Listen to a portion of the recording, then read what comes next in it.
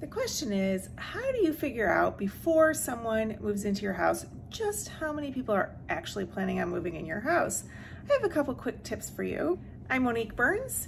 You can check out all my information on my website here or email me if you have any questions, and I love to hear comments, and if you want to give me a like or a subscribe, it's super helpful. I'm at a landlord convention right now learning all kinds of new things I can't wait to share with you. So how do you figure out if there's extra people? You can't always.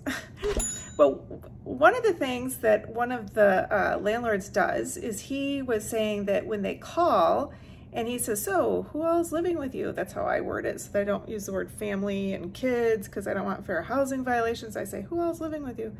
But when he asks that kind of question, he waits for a little bit of a pause in their reply. And he thinks, oh, okay, they're calculating it. Like, how many am I going to really tell them compared to how many are actually living there? The other one is, and I thought this was really clever of him, he brings one of his kids with him when he goes to show the house. And that's something that keeps coming up at this convention, how important it is to show the house physically to them, not just give them a lockbox code, but to do some interview questions at the house.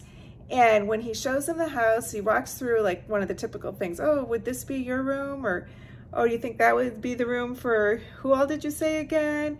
You know, see how they react to that. But then here was his clever trick. He brings his own kids and they go down into the basement and he stays up in the kitchen, because when they go down into the basement, that's when they have the real conversations and they discuss who's going to stay where. So I thought that was good and wanted to share it with you. Subscribe for more. Thanks for watching.